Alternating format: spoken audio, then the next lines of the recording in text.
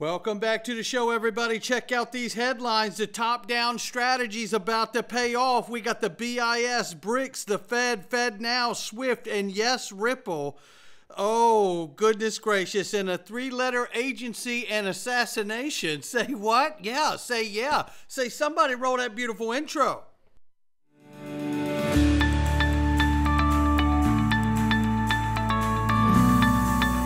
Digital Perspectives with Brad Kimes. Come on in.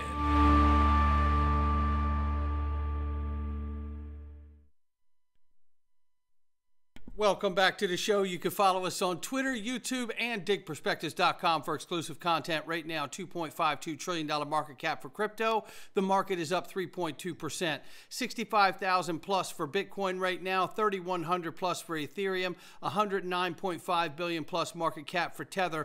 XRP at the number 8 spot, 52 to 53 cents. We're up 9.2 on the 7-day. Yes, love seeing that turnaround right there. And I think with what the charts are looking like, you're going to like this turn too.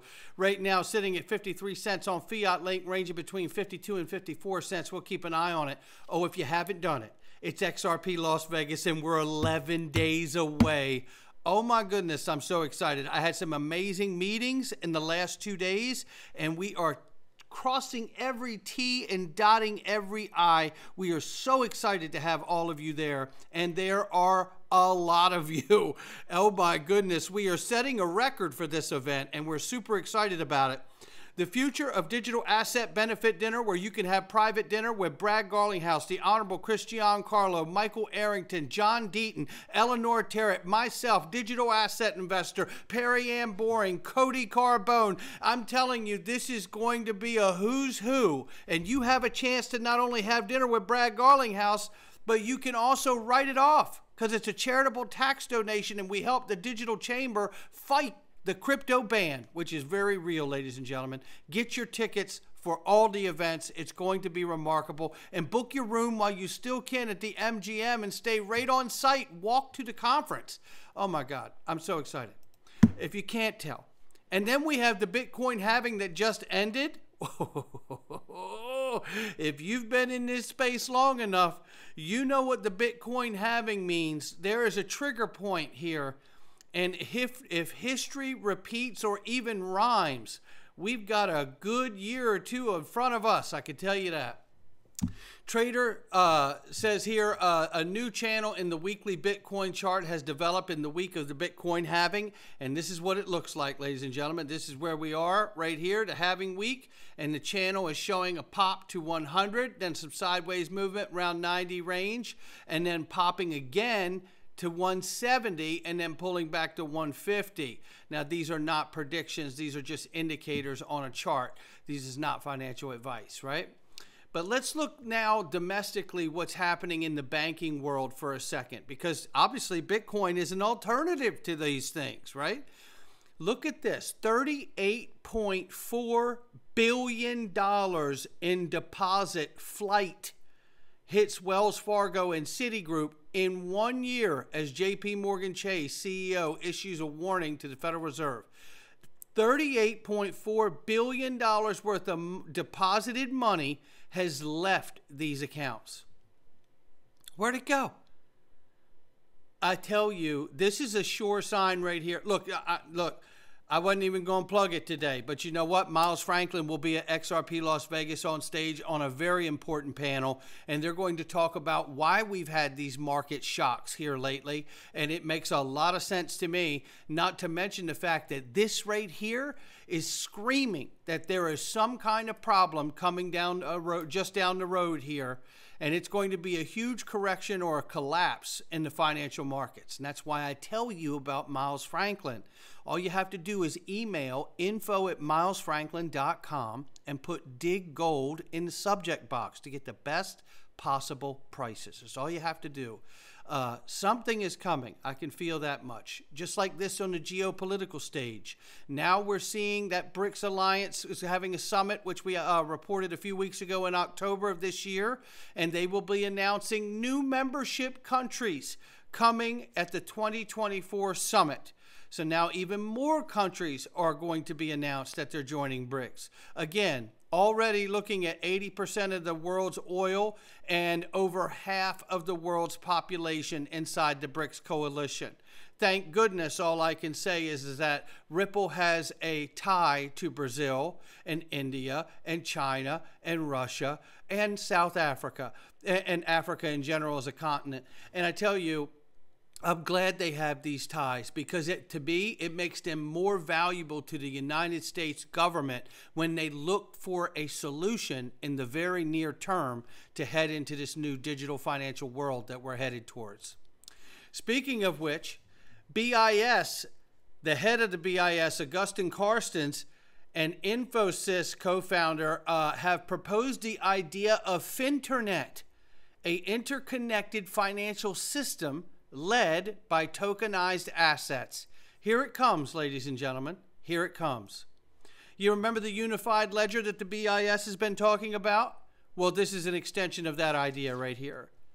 What they're talking about here is the system led by tokenization of assets that would help to overcome today's shortcomings in transacting financial assets.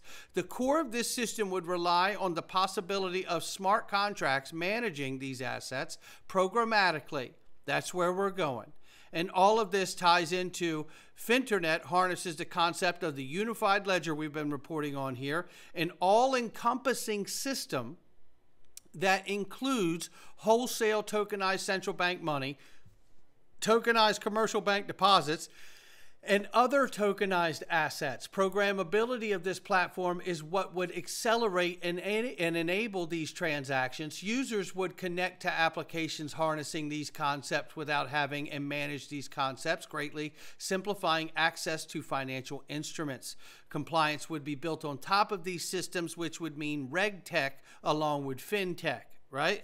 They have to have nodes on these networks to monitor all of this in an automated fashion, right? So that's what we're looking at, and this is where the world is moving towards here. Now, what's interesting here is you hear Eric Van Miltenburg explain a lot of what it sounds like the BIS mission is. Take a listen here. There will not be one ledger to rule them all. Unified ledger really means the ability to connect to all the different kinds of ledgers around the world. It's unlikely, I think it's almost impossible, that there's going to be one blockchain that is this monolithic thing that is going to be what everybody across the entire world standardizes on. By definition, there will be different ledgers, different blockchains, different networks that exist. So putting the entire world on one blockchain, fundamentally, I don't think it makes sense. It's not how the world is starting to play out. I don't think it's how the world will end up being played out. So Ripple kind of pioneered this idea of how do you address that problem? How do you create interoperability between different ledgers, between different payment networks? Listen. And so we came up with a protocol, just like there was TCP/IP for the internet. Our engineering team has created something called the Interledger Protocol, or ILP. And the idea being that these different networks, blockchain just being one, ACH, which is the sort of money, the intra-country check clearing, money moving network here in the United States. Visa is the network. You can argue that HSBC has a payments network, et cetera, et cetera. There are all these islands right now, and sure, you can ask each of these networks to move on the blockchain, but then they're just kind of copying what they're doing and putting it over on a blockchain. There's scalability issues that come up very quickly when that happens. So the idea is, just like the internet connected data networks around the world, there should be a standard, a protocol that connects these value networks, these payment networks, and that's really what the Interledger Protocol that we've developed and is now open source. It's now out for other people to build on and improve on and deploy, but it sort of got its start within Ripple, and that's really the idea, is to create these networks. So now you can have interaction between the networks and create that efficiency, that interoperability of value that we'd argue is lacking. It's sort of that third component after the interoperability of goods, the interoperability of data. You need the interoperability of value, and just like you need standards for those others two, you need standards for this, and the ability to leverage something like the Interledger Protocol to do that is super important. And so now here's the nice, pretty. And there's the pretty diagram of everything being connected from the different ledgers, because there won't be one to rule them all. But the ILP, the Interledger Protocol, will allow all these ledgers to talk to one another and crosstalk with one another in a manner that creates one unified ledger experience. like the BIS talks about, right? Isn't it? And then just going back to yesterday or the day before when we reported this from Smoke Dog here, when he talks about the ILP connecting everything and understanding that, you know, the interledger protocol and XRP are the front runners to be the TCP IP equivalent in the world of fintech. It's exactly what Eric Van Miltenberg from Ripple is telling you right here. And this is what the grand image looks like when it's all said and done. That's where we're going. And if you need more evidence of it, here's Swift in their SIBO conference, which, by the way, is like the same, it's like the swell version of Ripple, right? But it's for Swift. Take a listen to what is said at Swift's SIBO's conference about cryptocurrencies like XRP and XLM. Chain, smart contracts, digital assets to align the performance of banking and payment systems with those of the digital economy. The second takeaway I'd say is that the Internet of Value is beginning to crystallize. And let me start with a framework. Let's think of the old industrial flywheels that take a lot of energy to make a half turn and a full turn. But once they start turning, there's momentum and it's hard to stop them. So let's overlay adoption of blockchain and digital assets. They've proven value. So part of the first turn, feasibility, certainly. And now we're seeing these use cases get into the bottom of that first turn, economic viability. And there's some exciting initiatives we heard about at SIBOs around interbank payments, delivery versus payments, for example, correspondent banking, messaging, cross-border, interbank, intrabank, intra-company, and importantly, when we get to the ESG, the S part, remittances. So lots of interesting energy there. And we're seeing cryptocurrencies like XRP, Stellar Lumens, and stablecoins like USDC playing an important role in getting that wheel to turn and deliver the internet of value. That's exactly right. And shout out to Linqto-Private for those comments that remind us of the incorporation of this innovation in fintech that is being brought to every facet of the financial system, including Swift, right? And obviously she works for Celent, but it doesn't matter. She's at Swift SIBOS. This is the conversation she said that's happening at Swift. Yeah. And then I will remind you of this guy. Yeah. Of course, you know, some David Andofato from the St. Louis Fed, who said years and years ago, when he did help write the FedCoin report, that you could use something like Ripple if you don't trust the Fed. Take a listen. You know, you'd actually, suppose you didn't want the Fed to be responsible for processing the payments. I mean, suppose, you know, the Fed will likely impose some KYC restrictions on some purchases. They might not process some purchases that you might want to undertake. And so it was at that point that I said, well, you know, we could, if we wanted to, extend the concept one step further. I'm not saying that this is ever going to happen, but just conceptually, you could imagine not FedWire for all, but kind of like a Fed coin, where what the Fed would do is actually just issue these, you know, Bitcoin-like objects, but and they would enforce a par exchange rate with the U.S. dollar. That would eliminate the exchange rate volatility. But they could delegate the clearing of these payments to some third party, you know, some sort of Ripple-like protocol, or possibly.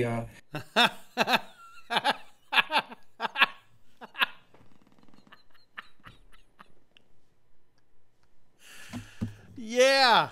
It's at this point where I remind everybody that Ripple just announced they're going to launch a stablecoin off Ethereum in the XRP ledger.